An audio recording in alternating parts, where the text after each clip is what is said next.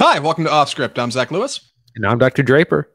Today on the show, we're talking about Bodies, Bodies, Bodies, the new A24 horror, the woke, laced, glow stick-based Pete Davidson, Rachel Snow features. Actually a lot of fun. We went and saw. We're going to tell you what we thought. We're also going to talk about 13 Lives, the Ron Howard movie that just came to Amazon Prime. You know, I used to think when a movie said Ron Howard on the front, it was going to be great stuff, and now I'm not so sure. But it is about the Thailand cave rescue in 2018. I realize that sounds bad. Putting those not two pieces of information together. Not the Chilean rescue, which I kept confusing it with. It's true. Yeah, we did have to go back and find out if that actually happened or not. But anyway, yes, the movie is out. It's on Amazon Prime. We watched it. We're going to talk about it. We're going to talk about some upcoming trailers, some things that are coming up this Oscar season that you might want to get excited about. But first things first, on to the news. Ezra Milller seeking treatment for complex mental health issues. My God, the star of Warner Brothers' The Flash may just be a hero yet. Andy, this came out this morning. Some smoking hot news for Off Script. What do you think about this? I think there's a lot going on. First of all, it's really great that he is seeking help for what is, a number of issues he's been having.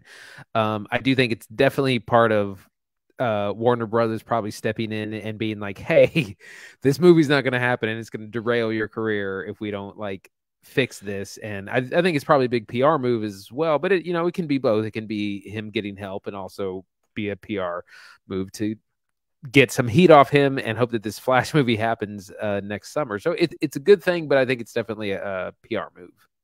If this is your first time tuning into the show, or you just have not been up on Ezra Miller news, Ezra Miller has been the subject of controversy over the last, handful of months for a number of news stories that have come out about incidents in Hawaii when he was vacationing after filming. There was an incident at a karaoke bar. He was accused of striking a woman in the head at a private residence. There was something about a family living on his farm in Vermont or Wisconsin. I'm not even sure where. Just recently on August 8th, he was charged with felony burglary in Vermont.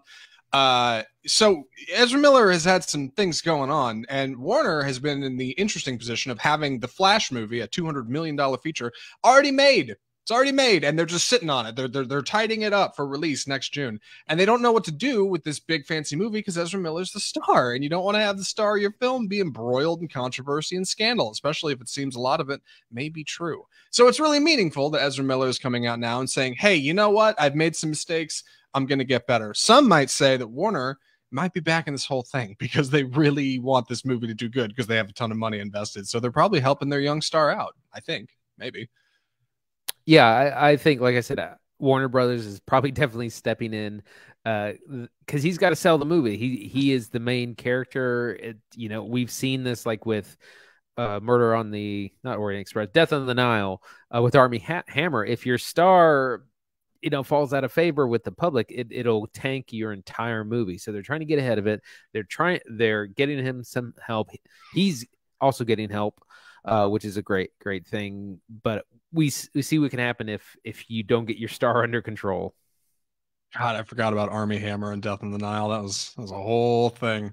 Before we move on, one more bit here. Miller's actual statement sent to the Hollywood Reporter was this: having recently gone through a time of intense crisis, I now understand that I am suffering complex mental health issues and have begun ongoing treatment. I want to apologize to everyone that I have alarmed and upset with my past behavior. I'm committed to doing the necessary work to get back to a healthy, safe, and productive stage of my life. Very well spoken for Ezra Miller. It's almost like he had a team help him put that together. But that's pretty standard fare, I think, for Hollywood. This isn't that surprising. I hope he gets better. I really do. Honestly, this is a big problem, I think, and good for him for seeking treatment and getting help. I hope it works out. I hope the Flash comes out. I hope it's a huge hit. I got nothing against Flash. So hopefully it all works out.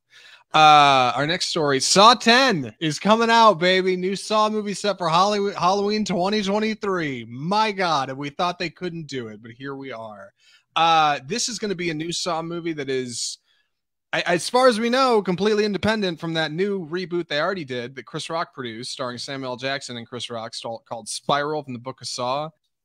This is going to be going, I don't know, back to previous Saw movies. It's from the director of Saw 6, who also edited Saw 1 through 5. I think he also worked on Jigsaw. A return to form for the bloody torture porn series. And any hot takes on Saw coming back to theaters? I mean, Saw is a huge property. It made the careers of James Wan and Lee Wannell. James Wan would go on to direct a number of Fast and Furious films, I believe. I feel Yes. wrong. All of us said No, I think he did horror a couple films. No, he Fast did. movies. He also did *Malignant*. Yeah, The but Conjuring. it's a massive property. It's over $1 billion across 9 movies. So it's of course going to get another one in the installment. It was interesting to say we were getting a new Saw movie and not necessarily like a continuation of the last iteration spiral from the Book of Saw. So we'll see what kind of direction they go. We don't really know, but I mean, horror is always successful if done right. So Right. Here's the thing. I do have an affinity for Saw, a special place in my heart, because when I was growing up, I hadn't seen any of them, and right around like Saw 4 or 5, I was starting to kind of get wise to them as a regular thing every Halloween. And people told me to go back and watch Saw 1. It's actually a really good movie, and I was like, yeah, okay, sure. And then when I went back and watched, I was like, oh wow, yeah, the first Saw really is something special. This is an indie feature made on like no budget, like barely pulled together. And it's great. Saw 2 uniquely follows in similar veins. Saw 3, Saw 4 start to go off the rails a little bit. By the time we're at where we're at in the series now, like it's clear the audience does not care a whole lot about plot in a Saw movie. They're there for really one thing, and it's the Saw traps. we're here for the gore. Like, we're here for the torture. And it's such a good formula for a horror movie every Halloween. Like, give me a couple creative traps, give me some good special effects, right? Like, we got a Saw movie, baby. If it's Halloween, it must be Saw. And in a weird way, like, I'm glad it's not gone because of course it's cheesy and of course it's bad.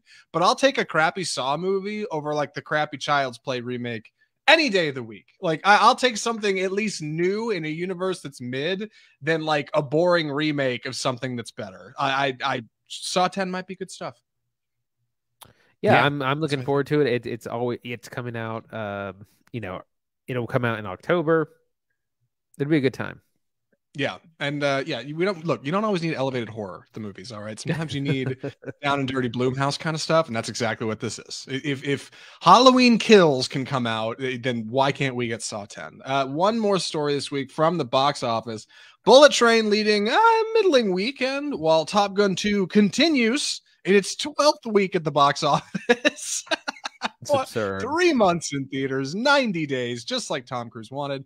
Top Gun Maverick continues to do well. Andy, what's going on at the box office? Well, the summer's wrapping up. It's a quiet weekend. There were no real big releases, if any, this week. So it's mostly holdovers from the previous week. Of course, Bullet Train. Top Gun Maverick still is in the top 5, which is really amazing. I just saw something that they're finally, I think it has a date for PVOD with some extras in it. So it's amazing that the legs that movie has had. And then the other small films, Thor, not Thor 4, but other films, DC League of Super Pets and Thor Love and Thunder kind of round out the top 5. So it's the usual trailing off of the summer, and we're starting to slow down. We got some new things on the horizon, but summer movie releases are essentially over. Yeah, this is going to be a thing for the next few weeks here on Off Script. When your friends or family says, hey, I want to go to a movie, what should we see? You're going to have very limited options. All the studios put all their summer stuff out. It's come and gone now. Like, all the good stuff came and it went. Now we're getting into Oscar season. We're getting into the awards stuff, bold cinema, people talking in rooms. Those are some of the things we're going to talk about when we look at trailers in between our reviews this episode. Stick around. But right now, things are a little lean, and that's okay. I think the box office expects that. I think people are having lower projections for these weeks. They're releasing smaller stuff, namely The Fall, which we did not see, but we've seen posters at and chuckled about. That movie, it was projected for a $2.5 million debut, limited showings. That's kind of the name of the game right now. Like, people are pushing stuff to streaming. We're just kind of in a bit of a lull, almost like January at the beginning of the year. So I don't know. That's all right. I'm excited to see, what's coming down the pipe. More importantly, Top Gun Maverick is coming to Blu-ray and 4K Ultra HD. I think in November, they said. It's actually going to be physical. Wow. You can get it and watch it at home. No idea when it'll be on streaming. But yeah, That movie will finally exist in a 6 months, tangible like that. That's format. old school. That's old I school. know. That is Tom Cruise time. Like he's running the show and he's like, by God, when I was a kid, this is how movies used to work. And popcorn was a nickel. And so, Yeah. if he gets his way, maybe we'll all be eating cheap. I don't know. That's the box office. And with that, we should probably move on to our first episode. First film of the episode. I'm going to be taking the summary on this one, so please excuse a clumsy delivery. The movie is Bodies, Bodies, Bodies. So, Bodies, Bodies, Bodies is the story of a young group of probably post Gen Z, whatever that is, like really young, like just out of high school, college kids getting together for a hurricane party at one of their rich dad's houses. All these kids are super affluent and they're all on TikTok and they all constantly have their phones out and are plugged into social media, and they all get together to drink and do copious amounts of drugs and listen to music really loud when one of them suggests in the middle of the night, hey, we should play a game called Bodies, Bodies, Bodies. But like Werewolf, somebody looks for the killer in the room, and it's a playful game where people get kind of mad. But suddenly, in the dark, the game turns deadly, and the movie becomes a whodunit of who could have done and currently continue to be doing the murderers, if it's anybody here at all. The movie's out from A24. It's a smaller horror feature from second feature film time director. What is her name? Halina Reijn. Reijn, Reijn, yeah. And the movie stars a small cast of up-and-comers. Maria Bakalova from Borat 2, namely. That's where she made her name. Rachel Sennott, a young comedian. Pete Davidson. Lee Pace from the Hobbit movies is in this movie. The movie is Bodies, Bodies, Bodies. Andy, what'd you think? So some of this works and some of it doesn't. I was really looking forward to this for a long time. It was an A24 joint, and we really, it's this twist on it's the Gen Z demographic squarely, and it's a bunch of frenemies kind of going after each other. This mystery of who's the killer in this bunch. I was a little disappointed. There are, like I said, there are some good things. I think it's shot well. I think the performances are actually really strong, but the main narrative is just a little weak. It doesn't really grab you. It's not really scary. It's supposed to be a dark comedy, I guess, and it's not particularly comedic. None of the jokes really land. I think it does fail the 6 laugh test. But there are some good moments and some positive things to talk about as well. Yes. Bodies, Bodies, Bodies, I should have said at the open, as a horror comedy for anybody who maybe hasn't seen the trailer, doesn't know. So you're going to get some horror, you're going to get some laughs. I think I was a bit more glowing on it than Andy. I think it's good, but it's not great. It doesn't quite elevate to where I hope a lot of A24 movies do, but it still does something different. And if you aren't too caught up in comparing it to like other films that have come before, you may see this as something of particular original. If you're well read in the space and you've seen a lot of films like this, maybe with like, woke young folks, committing violence for funsies, like, I don't know, Fight Club or Clockwork Orange, or more recently Thoroughbreds, maybe even something like Superbad or Booksmart, then yeah, you may think this is like really something clever and unique. It does have some redeeming factors that I do want to talk about. There are things I liked about this movie, but it just falls a hair short. And I was kind of expecting more than I should have. I kind of knew going in it wasn't going to be a big thing. It's an independent A24 film, like it's not going to be a giant thing. But I don't know. I guess I was hopeful, because I've seen so many unique things happen in the space, and in horror comedy. It's a really, really cool space to play in for a filmmaker. And I hope this would do a little more than it does. I do want to talk about what works first, because I think there's a lot of things that work that people will enjoy when they watch this movie. It is not all bad. It is good. I thought Bodies, Bodies, Bodies was good.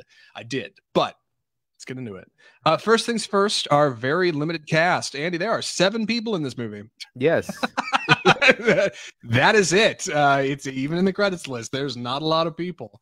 We have 2 boys and 5 girls. And like you said, they are all frenemies. They all have a bit of a past. Every one of them seems to have a parents who are agonizingly rich, who are not in the film at all. And they all arrive at one boy's party, Pete Davidson's character specifically. who's named David, to have a big hurricane party when the hurricane comes into town. So, knowing it's a hurricane party, no cell phone service, lights are going to be out, nobody's coming to help you, you know, and they see this as like a fun retreat where they can get together and do a ton of drugs and party and turn up the music loud.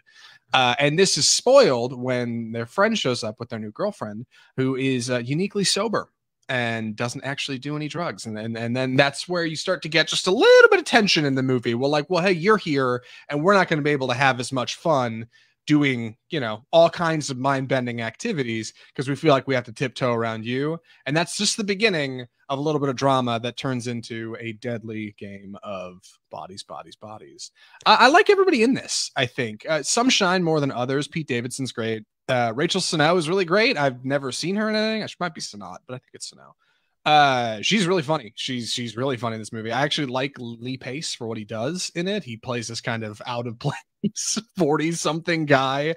He's one of the girls' boyfriends, and everybody's like, "Why'd you bring that guy? Who is that dude?" You know, and then that's a fun element. And Maria Bakalova, I want to say, is kind of our lead. She plays was like a foreign exchange student who's just tagged along with the sober friend. And she's good in some of the emotional parts, but I do think she did not do a great job of emoting being horrifically frightened. You know, there's when you start finding dead bodies of friends at a house at night in the dark, you don't know who's doing it. Like, that's pretty psychologically twisted, and most everybody else seems to hang, and if they can't, it's because their character is like outlandishly high. So I get it. Like, I get it. Sure. Yeah. Okay. Like, that fits you. But she's supposed to be kind of a bit more focused, and I don't think I don't know. I wasn't super convinced, but I like her. She's pretty good.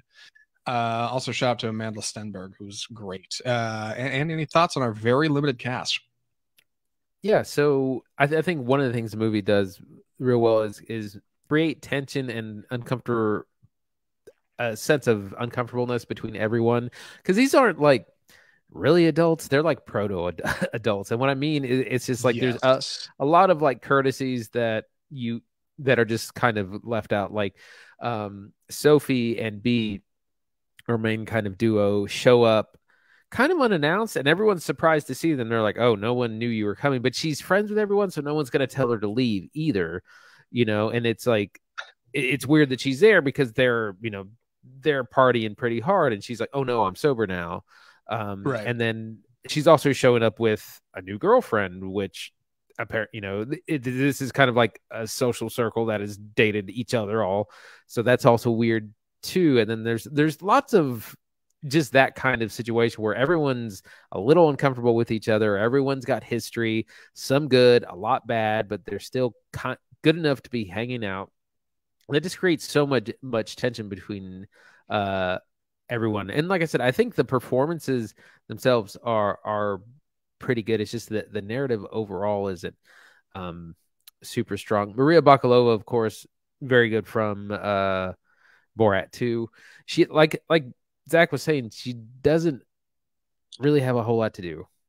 No, she's not given a lot of lines, and she kind of mumbles the lines she has because her character is supposed to be meek and feel out of place. And like, I get that, like, she would feel very out of place with this group of individuals. But yeah, like, it just comes off as a weak character. Like, and she doesn't have a lot of opportunities to really shine. There's a couple of like actually good emotional scenes where I think like her talent really comes out, but yeah, she's not really given a lot of opportunity. And a big part of the reason that is because the movie is really dark, not just in tone, visually very dark. The lights are out almost the whole movie. You get a lot of scenes of characters kind of stumbling around in the dark, lots of using their phone lights, lots of using glow sticks to see. And that stuff's really clever, actually. It's rare that we see a horror movie where people are so connected to technology and it's useless to them because they're like trapped in a situation that's entirely real, and you know, that's not going to help them out a lot. Like, they use their phones as flashlights, but they can't call for help. There's a hurricane outside. Clever, simple writing. Gets around characters not being able to call for help. I like that. Like, I like that these characters are constantly using their phones for light. It feels realistic. It's exactly what young girls would be doing nowadays.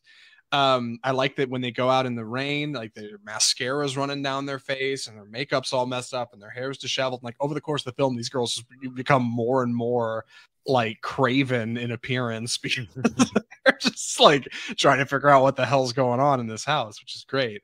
And I like the whodunit mystery of the plot. Like it kept me interested. I didn't exactly know where it was going. There's a couple of lame ducks that make appearances that you feel like, that may not work out, and it may, might actually.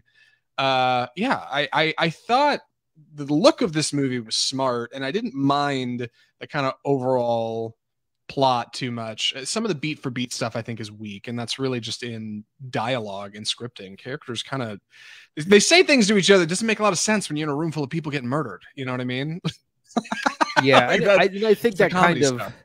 Yeah, and I think that that's where you kind of have to choose your tone. Like, are you going really lean into the realism? Is it going to be more like comedic and a caricature? And it's a little all over the place. I did want to mention I really like how it's shot in that somewhat like the power goes out because of course it's a dark and stormy night, and so a lot of the movie is shot in the dark or with people using flashlights or their cell phones, and so that gives a really kind of neat effect because you can never really see everything or everyone when they're in a room.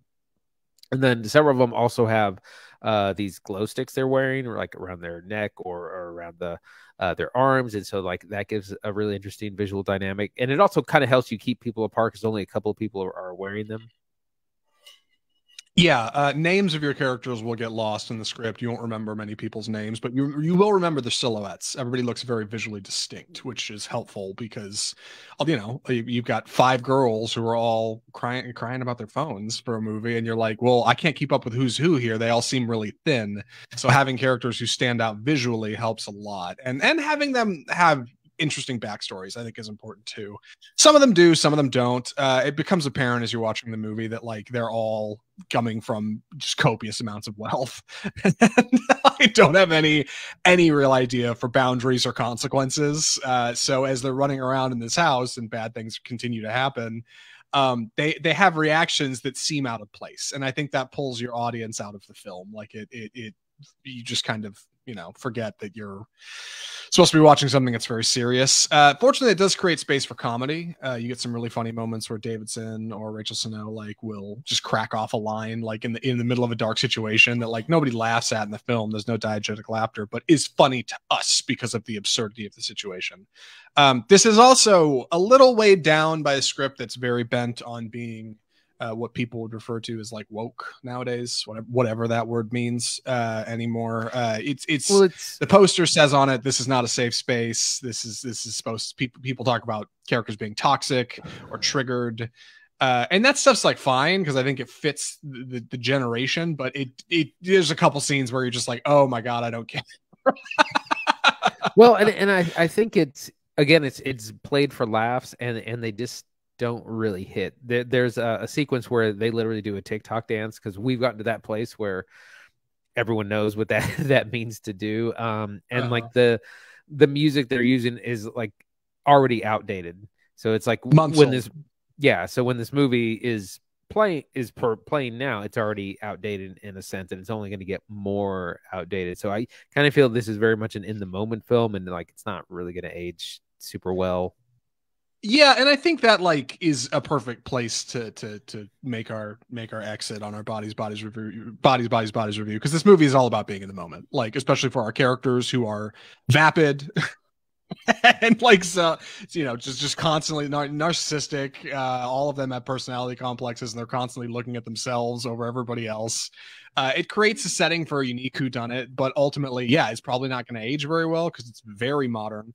And also, is pretty harmless going forward. I don't have any plans to rewatch Bodies. I don't think it's not something I'm like going to rush out and buy the Blu-ray for. I think it's good. If I saw this on TV, I'd probably watch it. Like, I don't dislike this movie. I think it's good. It's just not, it's not anything to write home about. It's just a solid feature. And that's a fine place for a new director to step into the space and do something different. I like the people in it.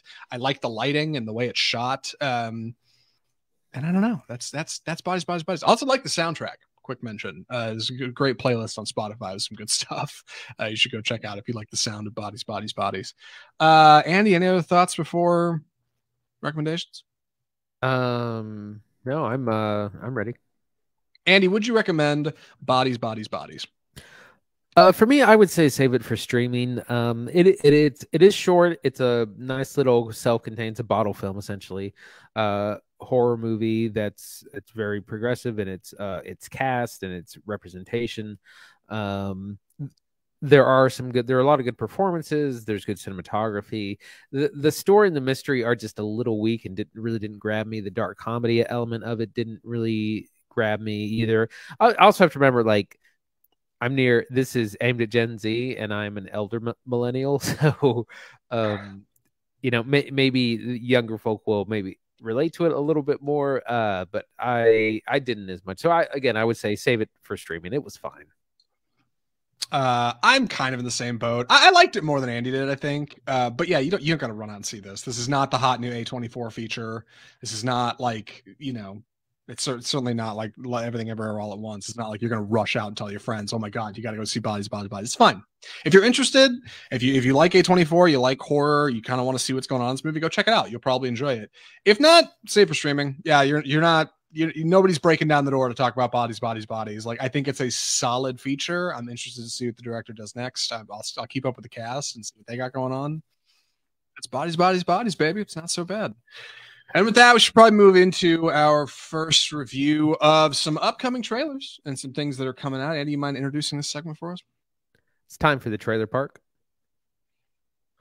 So first up this week, we got 4 trailers, 4 hot features to talk about coming out from August to October. This is stuff you may not have heard about, smaller features, indie joints, stuff that may or may not get nominated for Oscars. Hopefully, because a lot of it is, bold cinema, kind of stuff Andy and I like. People standing around talking in dimly lit rooms. That's what it's all about, baby. That's the stuff that wins awards. So let's get into it. Our first film is a movie called Funny Pages. Actually, no, it's not. It's called Breaking, and Andy's going to talk about it, and then I'm going to talk about Funny Pages. Sorry. No my problem. dyslexia got the better of me. Yeah. All right. Breaking is a new film starring John Boyega, who plays a war veteran who we see in the trailer. He goes and holds a bank hostage, gets everyone out, and he said, I got guns and a bomb, but he's not there for the money, he's there for the attention, and he's trying to get the attention of kind of government officials, and there's some, like, he's a war veteran, there's either somehow he's been wronged or he's trying to get the attention and trying to get things done, involving the VA. This reminds me actually of things like, it's been compared to Dog Day Afternoon, but I think more closely to something like John Q, the movie with Denzel Washington, where he holds a hospital hostage because he's trying to get cancer treatment for his son or daughter. It's a little bit like that. It's someone pushed to the edge, who's been marginalized and ignored, and is taking extreme measures to bring about change. The movie also stars Michael K. Williams, and I think what might have been his final role. This looks good. It looks exciting. This is not for streaming. This is going into theaters. Actually, in like a couple weeks, maybe next week. I think it's showing at a couple places in town now. I looked it up earlier and was like, oh, it looks like there's show times. Maybe it's going to streaming soon, actually. Yeah, But I like it looks exciting. There's a lot of tension, a lot of action because the police and SWAT and everyone else surround the building, and he's got hostages inside, and he's trying to get things to happen. And I like John Boyega, so I'm kind of excited about this. What do you think? Yeah, I'm in the same boat. I haven't seen Boyega do anything since like Star Wars. Like, I'm sure he's done other stuff, but like I hadn't really seen him anywhere. And I've seen on Twitter he's pretty active, and Instagram, usually swinging on Star Wars trolls, which is a valiant effort. And he's been saying that he's got stuff coming up. Like, I don't know if he took a break or kind of where he's been, but like I think he's good. I really liked him in Star Wars. I wish he'd had more opportunities to do more. And I think this looks solid. Yeah, like Andy said, it's John Q kind of thing. Dog Day Afternoon. You got somebody holding up a bank, and they got a reason, and everybody's gonna find out over the course of the film. I don't think that's bad. Like, excited to see Michael K. Williams. I don't know. This one might just be a sleeper. Like, there might be some good emotional pulp in there. We'll have to see. Our next movie is the one I introduced before Andy talked about Breaking. It's called Funny Pages. Breaking. Bodies. One breaking. Funny Pages is this movie that is coming out. That's from first-time director Owen Klein, who's a young alternative comedian. Here's the summary, because I'm not sure how best to describe it. A bitingly funny coming-of-age story of a teenage cartoonist who rejects the comforts of his suburban life in a misguided quest for soul. It is about a young man who wants to be a comic artist for the Funny Pages. That's what he wants to do. And he lives in the 90s, and everybody tells him that's a terrible idea. I think it's the 90s, could be earlier. The whole movie is super indie. It's got that mid-90s filter on it, like so everything's mega grain, and it looks like it was shot on a VHS tape. I go for stuff like this. Like, I know this one's not necessarily produced by A24 or anything, but like, you never know. Like some of the best moments in cinema I find are like really odd one-off features that, like, you know, just kind of come out of nowhere. And for all we know, this one might have some heat. There could be something to it. So Funny Pages caught my eye when we were putting this outline together a few weeks ago, and I thought, why not? We'll throw it on the list. Funny Pages. Andy, any hot takes? It looks all right. It didn't really grab me, but it could kind of go either way. It's kind of a story we've seen before. Misguided youth with full of idealism has to learn the harshness of reality with a lot of laughs along the way. Yeah, I love any movie that supports like the kid drawing in his notebook instead of like taking notes in class. I think is one I can get behind. It's a good underdog story, you know. What parents are like, what do you mean you want to draw comics for a living? This is it. This is all I want to do. It's great. What's next? Next is Triangle of Sadness, which I've heard a lot of buzz about in the film festival circuit. This is a movie by director Ruben Östlund, who famously directed Force Majeure, a Swedish film, which was remade for American audiences very terribly with Will Ferrell, but it's kind of a modern classic. This film, Triangle of Sadness, is about an incredibly wealthy cruise that people are on this yacht. So it's not like a cruise liner, it's a yacht, and there are, you know, the working class crew who works it along with these uber wealthy people.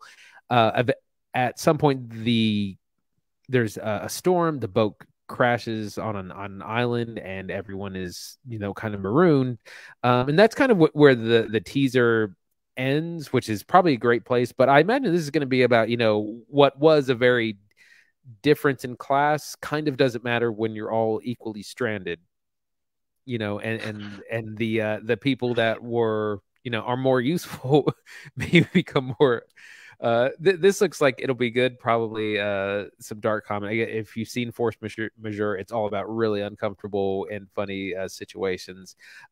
This stars a bunch of Swedish actors that I'm not going to try and pronounce their name, and also Woody Harrelson. Yeah. What do you think about this? I'm looking forward to this. I don't know a lot about it. I'm looking forward to it. The direction reminds me a lot of like a Yorgos Lanthimos picture, like Director of the Lobster or Killing of a Sacred Deer, like just really locked down tripod, like unwaveringly dark comedy, right? Like starring a bunch of super rich people who are completely out of touch with reality on a boat that is slowly going down. Like, it sounds like the best parts of Titanic, and God, I don't know what else. But I'm looking forward to it. It seems like a small feature, and it seems like it might definitely be one that like ends on a really odd note, and you get to the end, you're like, oh, that was a weird movie. But you know, I don't know why it's called Triangle of Sadness. I'm intrigued. I hope it's yeah, that's not it does have a weird title, doesn't tell you at all. Force Majeure, if you're not familiar, is this the film he did in 2014? Is about a family that goes skiing, and there's this avalanche, and everyone panics, but no one is hurt. But in the midst of the danger of this avalanche, the father kind of shoves his family aside and like kind of runs to save himself, and then the rest of the film is the kind of fallout of that action. Yeah. The American remake was called Downhill, and it came out in 2020, and I didn't see it, but yeah, it's I know. I remember Andy talked about Force Majeure like years ago. I feel like you were like, "There's this movie that you should see." Film. Yeah, so it's cool to see, you know, directors we like coming out of the woodwork a little bit. Our last film for this week on Trailer Park is The Banshees of Inisherin. The Banshees of Inisherin is quite the title. Does not sound like a normal film. It's directed by Martin McDonagh, director of In Bruges, and most recently, Three Billboards Outside Ebbing, Missouri, Academy Award nominated feature. Stars Colin Farrell and Brendan Gleeson as two lifelong friends in Ireland who seem to be getting along just fine when one day one of them suddenly and abruptly decides to end their relationship and say, "Don't ever talk to me again or I'm going to pound you." And the other guy's like, "What do you mean? What I do?" And that's the movie. It's two adult men who don't even seem to be able to sort out their differences, both in Ireland. That's the whole movie. I'm very interested in this movie. Again, bold cinema, right? Just old people talking in rooms, and that's what's going on here. Martin McDonagh has proved time and time again he's incredibly capable of making something interesting. This obviously feels like a spiritual follow-up to In Bruges, which also starred Colin Farrell as Brendan Gleeson as two partners who were having differences. They're trying to figure themselves out after a job. I mean, what's not to love, right? Like this seems like it's going to be a smash hit. Yeah, I'm really looking forward to it as well. Love Brendan Gleeson. Colin Farrell's always great. And again, In Bruges is a classic kind of dark comedy from, it's pretty old now, 2011 or so. Is it 2011? I was hoping it was like 2014. It probably is 2011. No, yeah, because you're right. It's early. It's a great film, and so it's nice to see these two. And again, it's a dramatic comedy, a dramedy. As much as I hate that that word, but it's so Irish. Like it's the most Irish movie. It's in Ireland. Everyone is in it is Irish, and they're out in those, the Irish countryside as well. It's a rural film. It's big lenses, landscapes. Yeah, it looks like a lot of fun, and I'm excited to see it. Looks like a lot of fun. Speaking of Colin Farrell, we need to talk about our last film of the episode, which he's also featured in. Andy's going to be taking the summer on this one. Andy, please take it away. 13 Lives. So this is the story of the rescue of the Thai soccer team, which was trapped in these caves in Thailand. I've said for a couple of weeks, I kept mentioning Chilean soccer team. No, there were Chilean miners who were trapped underground, but that was a completely different situation. This is a Thai soccer team in Thailand. This was all over the news a couple of years ago. This group of 13 young men on this team went cave exploring in Thailand. It started raining. The cave filled up with water. They got trapped, and it's about the country coming together, the world coming together to save these boys, and the very harrowing escape and what this whole operation was, because it was this massive undertaking to save these kids who were on borrowed time to escape. And it's, they were trapped really far in the cave. It was parts were flooded, parts were not flooded. They didn't have any food. So you had government forces working together, and the film stars Viggo Mortensen, Colin Farrell, and Joel Edgerton as divers who come from elsewhere in the world to help with the rescue. And not a lot of people know can dive these kinds of caves, but they can. The film's directed by Ron Howard, shot on location, or a lot of it is shot on location in Thailand. Very claustrophobic feeling. There's a lot of shots in caves and people underwater, and they recreated all those sets. So that's the film. Zach, what'd you think? So I didn't really go for this movie. I didn't really like 13 Lives.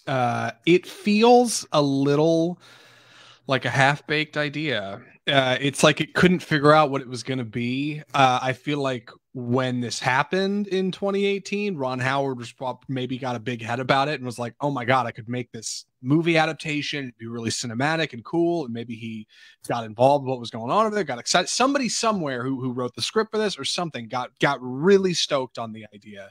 And then along the way in the production, like it felt like they couldn't really find a strong emotional center or like a really good like through plot for the film, the story the film is based in, and you end up coming out with kind of a feature that's too long, kind of bloated, and ultimately like lacks, I don't know, a feeling of real like suspense.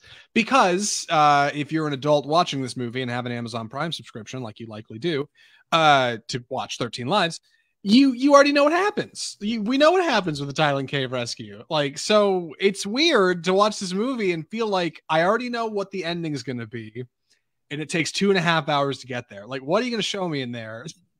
It's really incredible. There's some quality acting. There's a few scenes I like, but ultimately, like, I can't help but think, why didn't Ron Howard just like make a documentary instead, and cut right to the quick and get to the people it's actually happened to? Because this kind of biographical recreation is good, but it's just, I don't know. It's not quite up to snuff for the man who made Apollo 13, another movie about people trapped in a place. And like, now we're here, 13 lives. I don't know what happened, so yeah. Like, yeah, so somehow Ron Howard has managed to make a very dramatic and kind of death defying situation incredibly bland. Again, yeah. I think this would have been better as a documentary. We don't get enough into our characters. There's not anyone to really latch onto. All our divers are one dimensional. All the Thai divers and soccer team, they're all what, like, we don't really get to know anyone.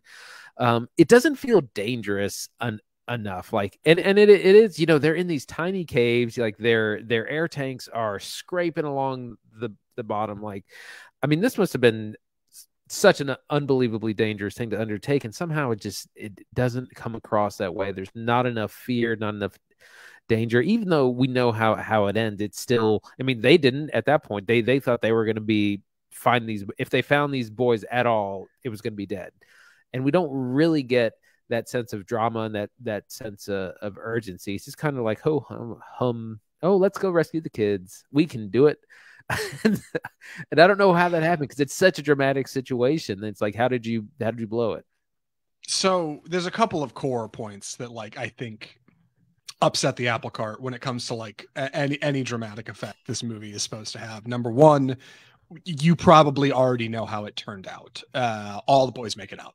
So you're not going to have any real drama where like the boys are really in trouble this time, because we all already know they all make it. There are some huge missteps along the way, and those are particularly interesting. Those might be the best moments of the film, outside of trying to actually figure out how to get the boys out of the situation, and the setup to explain how they got in here. And that's something the movie does very well. I'll talk about that in just a second. I think, like, number one, people already know what's going to happen is a problem. And number two, these caves are so tight, right? It's so difficult to move around in these muddy, completely submerged caves that like divers could not work through, that it was an incredible challenge to get in and out of these things. It also means there's no room for air, there's no room for big water tanks, there's no room for error, and there's also no room for cameras. Like, and that creates a situation where like it's not particularly compelling to shoot. In fact, I was looking at the trivia for this. One of the only things divers who were actually there said didn't really work in this movie is the water isn't muddy enough. They're like, we couldn't see anything. And they don't even have that in this movie, because you got to be able to see. It's a movie. Yeah. So like, you got your characters looking around like they're swimming in relatively clear water, swimming through areas where a camera can fit because they had to shoot these things. And like, suddenly this doesn't look as much a tight squeeze as it should be, right? Like, this doesn't look quite as harrowing as it needs to, because you'd have to cheat it for the film. So it just kind of comes off lacking, and it's like, I wish they had, I don't know, figured out a way to make that a little bit more harrowing. Another to piggyback off that, another thing that could have been more dramatic is, their solution was to sedate the soccer team and to slowly take them through the cave, because it was like several miles that they're in this thing, and they have to, they're like, they'll know that the kids will panic if they have to actually try and swim. So like their solution is to sedate them and kind of bind them up and take them through like packages. But the thing is, they have to sedate them like you would put someone under for surgery. And that's an incredibly dangerous thing to do without all the machines hooked up to constantly monitor everything, like heart rate, breath, like brain activity, all these, it's really incredible, because they had to be like, well, let's just hope they stay under, and we're going to give them some extra shots along the way. But if they wake up underwater, they could die and also kill the person that they're with that's trying to help them. And again, this wasn't it just didn't feel dangerous enough, didn't feel as kind of unpredictable enough as it probably was the real thing. Yeah. The movie suffers from like that lack of dramatic core. Like, and Andy's absolutely right. Like the parts that should have really big tension just don't quite elevate to where they need to, and that's hurt. That's like additionally unaided by like a really long runtime, 2.5 hours. If Oof. you're gonna make me watch a movie for 2.5 hours, it better be Lord of the Rings. Like, it better be good stuff, because if you can't do it in shorter time, it feels like you didn't have enough to say. I think this movie's hurt by its pacing, and something that probably would have helped that was either tighter editing, a plot that's more centered on like a central conflict that's not necessarily the Thailand cave rescue, and additionally the idea that maybe this should have been a miniseries.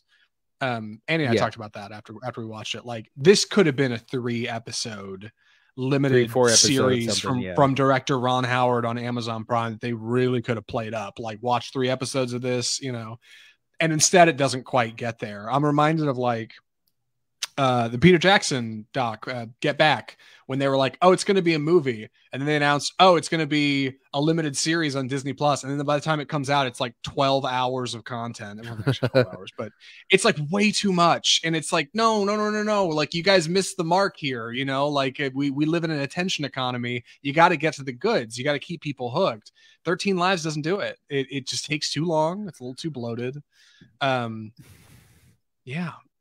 yeah, and we just it has a couple of side plots involving people outside of the cave, which kind of make it too long. And it is cool that I think a lot of it is shot on location in Thailand, near where that cave was. But it's way too long. It's so They, long. yeah. I was with They it did. for like the first 45 minutes, but then I couldn't. Yeah, it's got a fine start. Like, it gets going. I like the way it introduces our characters. I wish it dug in on them more. You don't really get to know Viggo Mortensen's diver. You don't really get to know Colin Farrell's diver. He's got some problems at home with his son, but you never really investigate that stuff, and that's a shame. Like, honestly, I obviously the movie should have been about somebody. I think somebody's struggle, and not just like the general struggle of 5,000 volunteers trying to figure out how to get 13 people out of a cave, because that's too overreaching. It's too big. Like, even the movie 300 had to be about one character, and then you kind of build the set around them. And like 13 Lives doesn't really go for that. Like, it doesn't make it about any one person in particular. It makes it about this kind of movement. And that's why I think it would have probably worked better as a doc. Like, make this a documentary and give us the real people. Like, give Yeah, me interviews with exactly. the actual people who dived it, and photos of the cave and how awful it looked. Like, that would have been a much better spend of resources than like a dramatic retelling of something that happened so recently. Yeah, exactly. Interviewing the real divers who were there and survived. And that's the thing. This wasn't without loss of life, um, from some of the people who were trying to do the rescue. But yeah, interviewing the real divers, interviewing because they were in there for over a week before they were found. Like, they didn't have any food for Yeah. over a week. So like interviewing the people involved, the kids involved, that would have been incredible. Yeah. There's potential here for an incredible documentary and a subpar movie. Yeah, like, there are amateur cave divers on YouTube who put out like content that's more harrowing and captivating than this. Like, this is like dramatic retelling of something that was already plenty dramatic, like ultimately just falls a little flat and doesn't actually like meet, I think, like the drama that came from the real situation. Like, that was really a thing. I mean, that's a whole thing. Oh my God. Yeah. And that's a bummer. I do like the people in it. Colin Farrell is pretty good. Viggo Mortensen's good. I think Viggo Mortensen is like, he's like low key method actor, right? Like, I think he gets really into roles. IMDb said he helped like a lot with advice on this movie. He was the one that suggested to Ron Howard that they actually dive it for real. Like, like the actors actually like get scuba certified and dive it. So like, you're not just using stunt doubles. Like, which apparently, fun fact, Colin Farrell got so claustrophobic filming this movie that he was like, I don't think I'm ever gonna do water. I'm never getting in the pool again. Yeah, we're not gonna see Colin Farrell in Avatar 5, I think, is what I'm hearing, which is a bummer. But Joel Edgerton's fine, like him as Dr. Harris, as an anesthesist who's given an impossible task. Yeah, that stuff's good. I just it's weird that like I said at the show open, like I used to feel like a Ron Howard if a movie had Ron Howard's name on it, it meant something. And watching this one, I'm just like, it doesn't. This Like, could have been made by he's gone full yeah. Zemeckis. He's got yeah, full Rob Zemeckis. My God, off the deep end. He's making Welcome to Marwen, you know. So I don't know. Yeah, and it's weird coming from the guy who made Apollo 13, like a movie that's like great about like people stranded in a place and nobody knows how to help them, you know. And now we got this like 13 Lives, terrible poster. Anyway, we should get to recommendations. Andy, any other thoughts? No, I think I'm ready. Would you recommend 13 Lives? Skip it. No, this is what I'm gonna say. I'm gonna say hard pass. You do better just to read about the story, or go look up news clips and interviews. It doesn't have the drama that it should have for something that was so dangerous, such an incredible undertaking where there was loss of life, where there was potential huge loss of life, and where the world kind of came together to help get these boys out. And somehow Ron Howard has managed to make that really bland and uninteresting in an overly long movie. So, maybe they'll make another one. Maybe they'll if they ever do a full documentary of this, like that's what I would really like to see. Pass. Yeah, I agree. I think 13 Lives is aimed at like the 55 and up crowd. I don't think this is made for anybody like who has any real interest in like Ron Howard's next big feature, because this doesn't feel like it. It feels like it's lacking. I'm disappointed. I like the people in it. I think it was a valiant production, but ultimately like it lacks a creative, gooey center that like really I think grounds good cinema. Just isn't there. So bummed. Hoped for more, but 13 Lives is fine. If there was like a 90-minute documentary about it, I'd tell you to watch that probably any day over this one. It's too long, too bloated, doesn't quite get over the finish line. And speaking of the finish line, that's about it for this week on Off Script. Episode 186 under our belts, Andy, or at least almost. What are we? 200 is on the horizon. Dude, it's coming. Yeah, only 14 precious weeks, and we'll be there. Andy, what are we watching next week? Well, first I wanted to talk about the big release. There's not a lot of releases the rest of the month. The big release this week is a film called Beast, starring Idris Elba. That's gonna be in theaters only. That's the one with him and his daughters going on some sort of African safari, and everything goes wrong. There's lions, there's mercenaries. That's coming out. But that's not what we're going to be watching for the show. We're going to be actually going back to some Oscar films we missed last year. We're going to be taking a look at Licorice Pizza, which is Paul Thomas Anderson's latest film that's on Amazon Prime, and also Belfast, which was Kenneth Branagh's film, which was nominated for Best Picture, and that's on HBO Max. So we're going to be doing kind of an Oscar throwback and finally watching these two films. Yeah, I'm excited to get down to these. I was excited about Licorice Pizza initially, just because Paul Thomas Anderson is, guy makes hangout movies, and like I think hangout movies are fun. But a film about a 25-year-old dating a 15-year-old felt a little weird, and then it came out, and people, I don't know, reviews seemed to be really mixed, so we didn't end up watching it. It was the middle of Oscar season. Now it's on Prime, and it's going to be a slow week, so I think it's going to be Licorice Pizza. And then Belfast. It didn't have the controversy around it, but kind of the same thing. I just felt like, we just seen Death on the Nile, which I really didn't like. I thought, how good could Belfast be? But it's available now. We're gonna check it out. Also, a quick note for next week: we're gonna be doing the show on Wednesday because I got to get some dental work done on Tuesday. I'm not sure how laid up I'm gonna be, so barring any crazy extenuating circumstances, Wednesday is the show. And that's it's going to be Off Script 187 next Wednesday. I'm sorry. If you want to keep up with the show next Wednesday, you can follow us on Facebook, where we live stream our show every Tuesday or Wednesday if Zach's having dental work. You can follow us on YouTube, where we upload our live streams. We're on Facebook, we're on Instagram, we're on Twitter, and we're in all the usual places where you get your audio only podcasts: iTunes, Google Play, Spotify, iHeartMedia. You can follow us there. You can rate and review. The biggest thing you could do to help us out, actually rating and reviewing might be the biggest thing, but the second biggest thing you could do to help us out is just subscribe.